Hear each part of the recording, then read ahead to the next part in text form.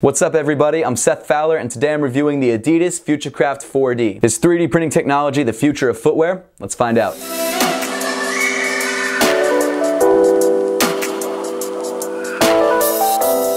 Thanks so much for tuning in today. Make sure to subscribe if you haven't yet and you want to see more sneaker reviews just like this one. Also make sure to give me a follow on Instagram and on Twitter at @RealSethFowler for sneak peeks about upcoming reviews. First off, I want to give StockX a huge thank you for sponsoring this video. Not only that, but StockX and I have partnered up to give away $350 in credit to their website. With $350 you can get some really great verified authentic sneakers that you might have missed out on, like the bread toe ones. Or if those kicks aren't your thing, you can put the credit towards something else like Pharrell's, Supreme, or even Yeezys. But we'll get into how to enter the giveaway at the end of the video. In the meantime though, you should definitely check out StockX in the link in the description below. This review has been a long time coming. Some of you may not know that I actually went to college for industrial design and worked in that field for about 5 years. And one of the biggest innovations in industrial design over the last couple decades has been 3D printing. 3D printing allows you to rapidly prototype new concepts and ideas without actually having to fully manufacture them. So for example, I used to work for a design firm that actually created kitchenware. So if we had a new concept for a handle or a kitchen tool, rather than actually having to carve the prototype out of foam or wood, all we had to do was build the prototype in a 3D program and then send it to the 3D printer, which would usually print it in about 2 or 3 hours. This technology obviously revolutionized the way that products have been designed. However, because of the brittle nature of the materials that 3D printers are able to use, and also the amount of time it takes to actually 3D print something versus injection mold something, 3D printed products have never really become mass manufacturable. But that's why the Adidas 4D is such a groundbreaking product. The reason the Adidas Futurecraft 4D is called 4D and not 3D is because technically this midsole isn't 3D printed, at least not in the conventional way where a material is heated up and then slowly layered over top of each other until it builds up into the product. Sort of the way a regular inkjet printer works, except rather than just printing out a page, it prints over top of each other over and over. The way Adidas manufactures the Futurecraft's 4D midsole is through digital light synthesis. Rather than the midsole actually being printed in layers like a 3D printer, light is actually projected into a resin which hardens as it's hit with the light,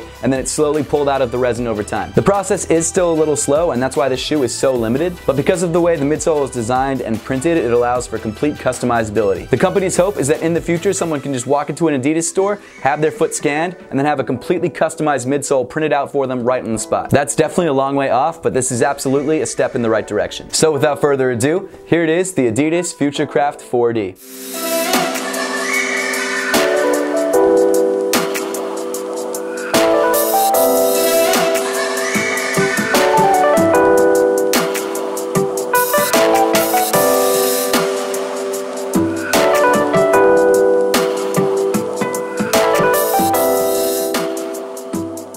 Holy shit, this sneaker is so cool. Jumping right into the sneaker, the entire upper is made up of a one-piece prime knit construction. The shape of the upper is definitely reminiscent of the Ultra Boost, however the prime knit is pretty different. The knit pattern is pretty similar to what you see on the Ultra Boost 1.0, except the overall feel of the prime knit is a lot thinner and a lot smoother. Not only that, but the ventilation holes on the toe are really wide and you can see straight through to your socks. So if you're not wearing a pair of socks that match with the upper of the shoe, it's kind of a weird look. Because the prime knit is a lot thinner, it is a lot stretchier and a little bit more breathable. Not that I thought that there was anything wrong with the Ultra Boost prime knit, but this is definitely a lot lighter. However, because of that, it's probably not as durable. Continuing up on the sneaker, you've got these flat black laces that weave directly through the prime knit. There's no fuse overlay around the eyelets like you'd expect from a shoe that doesn't have a cage. However, the knit does seem to get a little bit tighter around those areas, so it shouldn't be a problem. At the top of the tongue, you've got your Adidas running logo in silver. Inside the shoe, you've got a black padded sock liner that's very similar to what you have on the Ultra Boost. The padding goes pretty much all the way around the ankle area and provides some really nice comfort. From the lower half of the midfoot to the toe, there isn't any padding whatsoever. It's just pure prime knit, which is fine because it does have a sock-like fit. Rounding off the inside of the shoe, you've got a black insole that says Futurecraft 4D, made in Germany. As for fit, the Futurecraft 4D only comes in whole sizes. I went true to size on my pair, and I've got to be honest, it does seem to fit a little bit small. So if you are a half size, maybe go up half a size rather than going down. However, if you are a whole size, I'd probably suggest going true to size unless you have wide feet. It's a tad snug, but it's not bad. Continuing back on the sneaker, unlike the Ultra Boost, there is no cage. The midfoot area of the shoe is just a slightly tighter knit prime knit. You've also got the Adidas 3 stripes lightly printed on the midfoot in either a white or a gray. I can't really tell what color it was supposed to be because even if it was in white, it's printed so lightly that it's still coming out as a gray. Continuing back on the shoe, you don't have an external heel counter. All the heel support and lockdown you're going to get is from a slightly stiffer internal structure. On the back of the shoe, you've got more prime knit in black and then this little tab that sort of acts as a pull tab if you need it. Moving down on the shoe, we get to the part that we're all here for, the 4D midsole. This midsole is unlike pretty much anything else on the market except maybe the Under Armour Futurist, which only really has a 3D printed midsole in the heel. Adidas went all out and gave the shoe a full-length 4D midsole. The midsole is pretty glossy and comes in sort of a light or ash green. A lot of people have been asking if it's hollow all the way through because you can't actually see through it, but that's just because of the skeletal design of the midsole. You can't actually get any clear holes through to the other side. However, if you pour water through the shoe, it'll come out the other side no problem. The shape of the midsole pattern changes depending on which part of the shoe you're looking at. On the heel, the gaps are a lot more widely spaced to allow for more compression. The midsole is actually pretty flexible around the heel and you can squeeze it pretty easily. Whereas when you get up to the toe of the shoe, the pattern is a lot more dense and it's not very easily squeezed. You can't see what's going on in the middle of the shoe in the midsole because obviously you've got the top part of the shoe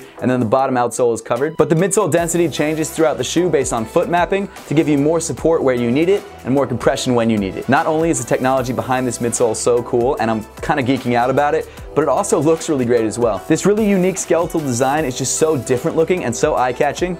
I love it. Now to the part I'm sure you guys are all wondering about. How does it feel? The short answer, it feels good. The longer answer, yes, it feels good, but it's probably not exactly what you're expecting. Going into it, I honestly kind of thought the midsole would feel like Boost, but I can tell you right now, it doesn't feel anything like Boost. When you step into the shoe, there is some flex, and it's probably better than most foam midsoles on a lot of sneakers. However, when compared to Boost or React, or even Hover for that matter, it's just not as soft. The heel is definitely the area that offers you the most compression, and you can feel it if you put all your weight on the heel, but the shoe definitely has more of a bouncy, responsive feel than a cushy feel. Like I said, it's still very comfortable, like it's not hard by any stretch of the imagination, but it's not crazy soft. I'm actually gonna wear this shoe pretty heavily over the next week or two and give you guys an update on how it feels, so by then it's possible that the midsole could break in a little bit more, or maybe it just stays the same. I don't know, but we'll find out. Finally, moving to the bottom of the shoe, you've got this Continental outsole in black. Unlike most Adidas sneakers, there isn't any cut-throughs through the outsole, and I'm assuming that's just so debris and dirt doesn't get into the 3D printed midsole. Instead, you've got this shallow nub pattern that kind of has a little bit more traction on the high wear areas, but that's about it. To sum up, I think the Adidas Futurecraft 4D is one of the coolest sneakers to release in a really long time. Not only is the technology crazy innovative, but I also think the sneaker looks really good. Even though the midsole might not be as soft as I was expecting, it's still extremely comfortable and is still a shoe that I definitely wear around every day. The Futurecraft 4D released over the last couple months in very limited numbers. There's rumors that Adidas might release more as they ramp up production, but if you can't contain yourself and want to grab a pair now, make sure to click the link in the description to grab a pair from StockX. You guys know what time it is. It's time to throw these guys on feet and see how they look.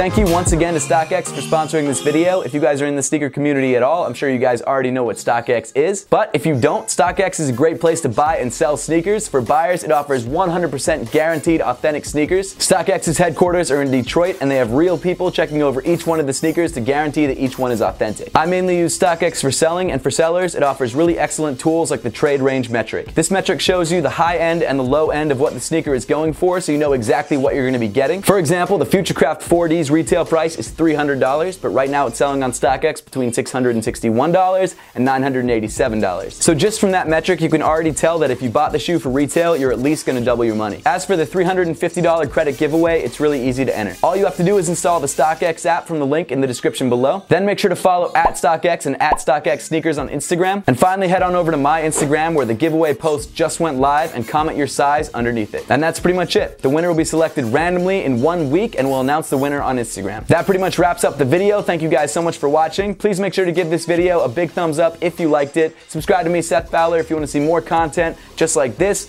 and follow me in all other forms of social media. The links will be in the description below.